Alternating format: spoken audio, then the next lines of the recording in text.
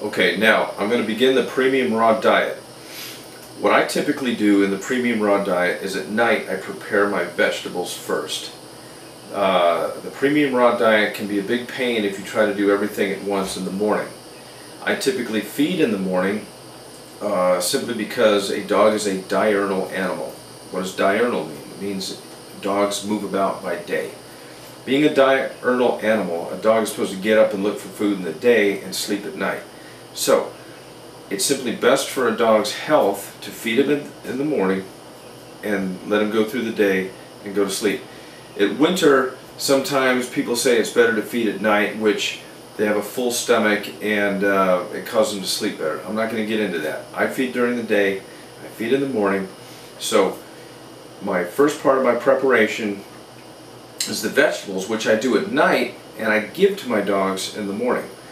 The vegetables, I think, are an important part of a dog's diet, but they need to be pre-digested. Typically an animal will eat the stomach contents, the whole animal. And if it's a larger animal, eat the guts, eat the intestines and everything else with some of the stomach contents in there. Dogs really can't process vegetables as they are. So I either use a juicer or I use a vegetable chopper to effectuate that end. I'm going to show you first one and then the other and my reasons for both, which again I personally do at night and have it all ready so that in the morning I just take a teaspoon of this, a teaspoon of that in each dog's food. So we'll prepare the vegetables right now and then we'll move into the meat and incorporating that into the meat for the premium raw diet.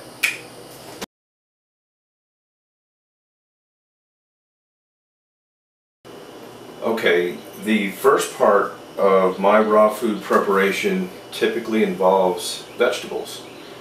I normally prepare my vegetables at night.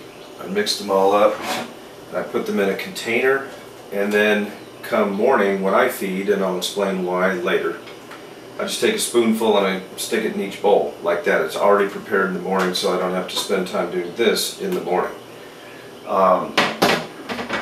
Before I talk about the different vegetables and such, I want it to be known that there are some people who state that you should not feed vegetables in a proper raw feeding regimen, that vegetables are not part of a dog's diet. I personally disagree. I realize and fully subscribe to the fact dogs are basically carnivores, that they basically eat raw whole animals for foods, but two things are also true. One, dogs ingest the stomach contents of plant eaters, herbivores.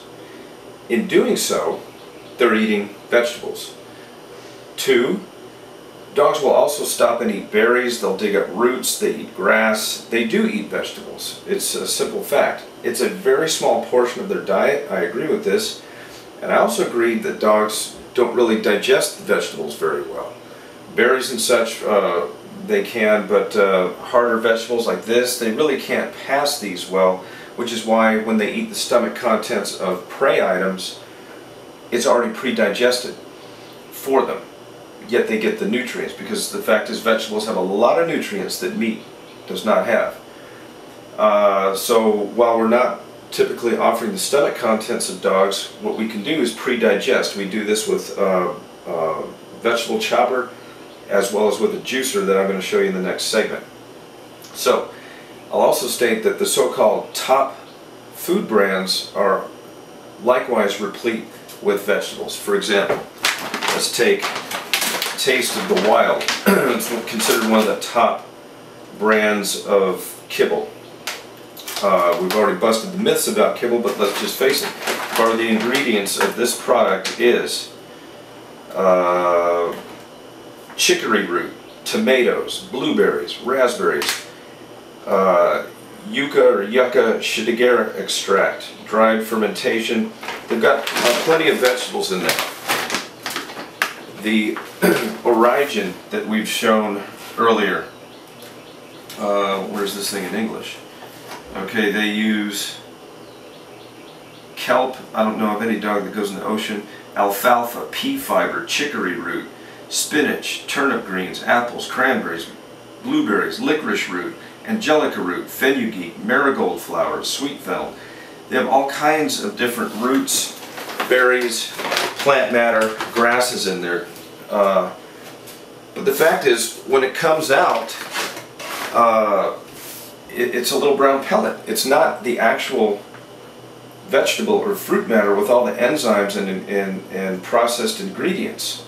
The fact is, this stuff comes out looking like this.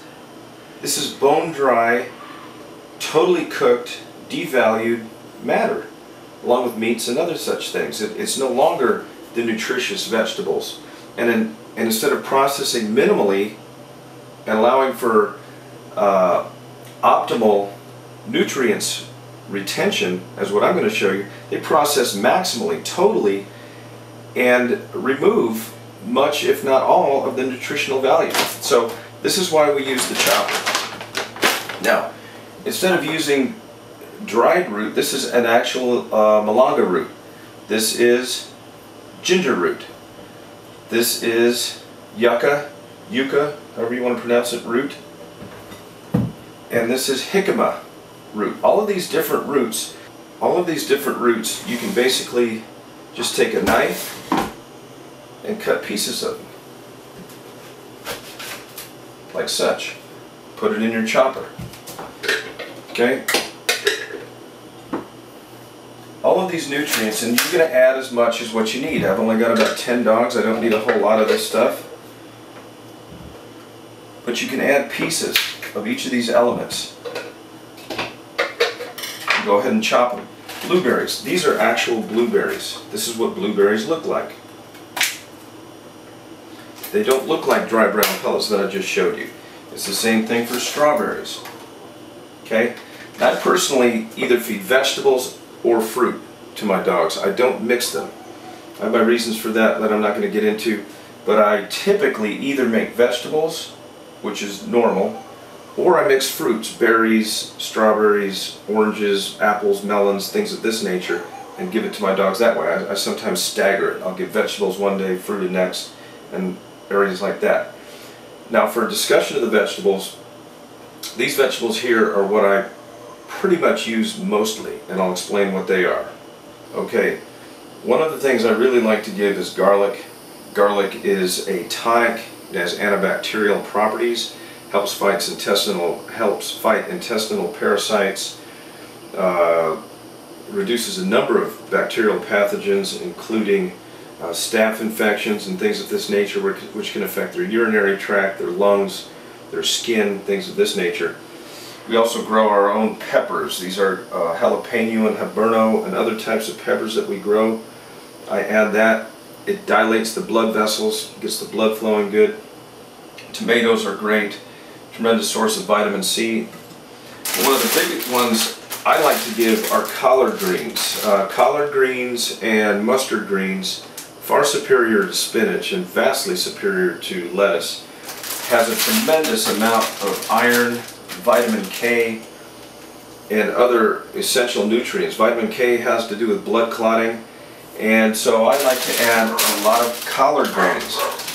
And I put all this stuff in here: cauliflower, broccoli, I tend to use Brussels sprouts too, I don't have them here, asparagus, carrots have vitamin A. All of these vegetables are just vital to complete and adequate nutrition. I'm not going to sit here and stuff this all up and mix it with you because it makes a god-awful sound. I'll do that next with the juicer to show something even more compelling. But essentially you put all this stuff in here and you mix it up. It creates a pulp. I'm going to do that and then show you the end result offline. I'm going to do it offline and then I'll come back and show you everything. But when you mix all these root components and everything else, you get a mulch that I put in a container and then I spoon it to my dogs when I feed it to them. So let me go mix all this stuff up and I'll be right back. Okay, I've finished now mixing the last of this batch of vegetables. I've used one of the tomatoes, a couple of the carrots. I don't use it all, I just have it out here for display purposes. But I had celery, cauliflower, broccoli, tomatoes, carrots, half of this pepper, half of that pepper, one of the garlic cloves, and elements of each of these roots that I've shown you previous. I did not use the berries I showed you because I just again, believe in giving fruits with fruits and vegetables with vegetables. That's just the way I do things. Then I'm going to put all of this stuff in here for storage. I'm going to keep it overnight when I actually feed my dogs. Oops, got to get this thing out of here. Get that thing off. I just pour it in here. Last but not least, I'm going to use the collard greens. I did all these vegetables first. You do whatever order you want. But it took me about 3 different sets to get where I want to be, and that's to have a mix of wide variety of vegetables for my dogs. Okay? I'm going to go ahead and do the greens now. Okay, I just finished mixing the last batch, which is the greens I mentioned, and I add that last. There are 3 basic layers that I do. First is the roots and such. Second is the mainstay vegetables, the typical vegetables, carrots, celery, and whatnot. And then I make sure I add these greens. It could be argued I've already got greens with the broccoli, but I just believe each type of vegetable offers its own unique twist and has its own unique assets. And then mix it all up with a spoon and store it. After I'm done mixing all of this stuff together, I just put the lid on and I store it and give about 1 to 2 heaping tablespoons of it to each dog. It is a somewhat lengthy process doing this, but it is a very good process. You get a full complement of actual vegetables, raw vegetables. They're not dried brown pellets that make us think of good vegetables. They're actual vegetables that are used with their full liquid. You can see it's glistening wet. It's got all of the important elements, the trace minerals, vitamins, enzymes, everything that is needed is here. And again, I just take a tablespoon, thwop, thwop, and just give it to my dogs. This is one way to serve your vegetables to your dogs. Again, I think from a time element, it's good to do this at night. Get your lid on, put your lid on, and stick it in the fridge. And then I just wait and serve my dogs in the morning with the meat products that I'm going to show you, not next section, but the section after that. Having said all this, and given this presentation, I'm going to cut this off now and move to another way to give your vegetables that I actually give more frequently than this procedure right here. But this is just one way to serve your vegetables raw and in their healthiest state to your dogs.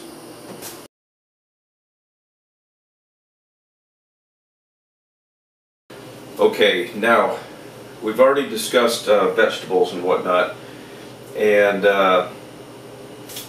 you can use the vegetable chopper as I just previously did, which is a perfectly viable way to give vegetables to your dogs. To me, the more intelligent way is to give it with a juicer, and this is a juicer.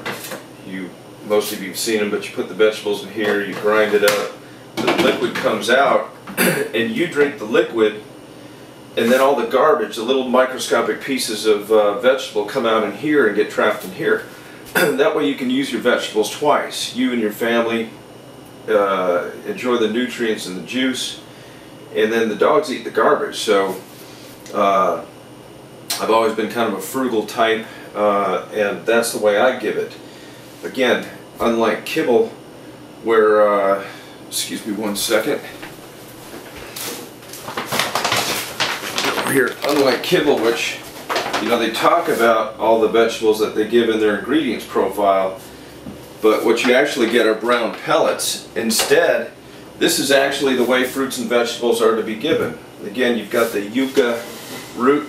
And by the way, in the last section I said yucca. My Hispanic girlfriend corrected me. It is yucca, not yucca. So my apologies for my mispronunciation. But you know, it works the same way. Just a little piece of the root here, and you can mix and match the vegetables. Right here, I've got cauliflower. A lot of times I'll have broccoli. I've got Brussels sprouts. I've got, I looked it up, it's the malanga root, I forgot, but this is the yucca root. This is a red cayenne pepper. I don't usually give too much of this, but it's very good for the blood, for circulation and everything. So I give about a half of one of these. They're pretty darn strong. And this is a ginger root. This is garlic. Obviously carrots. I got the tomato, celery, and a lot of times I give apples, blueberries. Blueberries and apples are very popular for the pectin, as well as the antioxidants that they give. But again, this is the true form and way in which it's supposed to be eaten, whereas when you give it in a kibble, you're just giving a brown pellet. Anyway, I just run all of this stuff through. Tina and I enjoy the juice, and then I take the pulp that's out, completely helped to be pre-digested for the dogs, and I mix it up real good, and then I give them a tablespoon or two, depending on the size of the dog, in their food. That way I'm using my vegetables twice. I'm giving my dogs a whole lot of micro and trace nutrients, and that's what I believe in. There are, again, like I mentioned, there are some people who don't believe in giving dogs vegetables, and if you put a plate full of vegetables, the dogs really won't eat much of them by themselves, but they do nibble on grasses and whatnot. And it certainly hasn't hurt my dogs, and so that is what I do. I'm going to go ahead and I'm not going to bore you with running all this stuff through the processor, but when I finish, I'm going to show you what it looks like.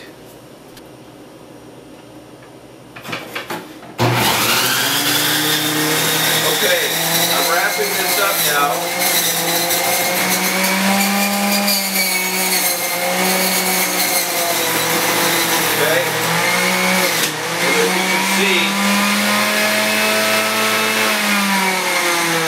Turn all those vegetables into two things, a bunch of pulp here and a bunch of juice here.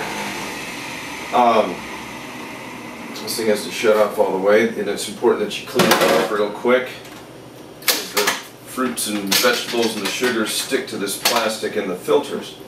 But as you can see, there's a lot of pulp here. Okay? There's a lot of it here. It's all caught in there. I take away my juice and I mix that up and I serve it to Tina and myself. And then I wash these things. I'm going to stick this in the sink for now. Get this plate out of the way.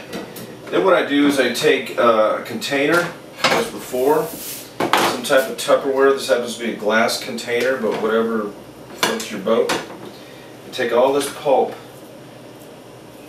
which is still plenty good, has plenty of nutrition in it, and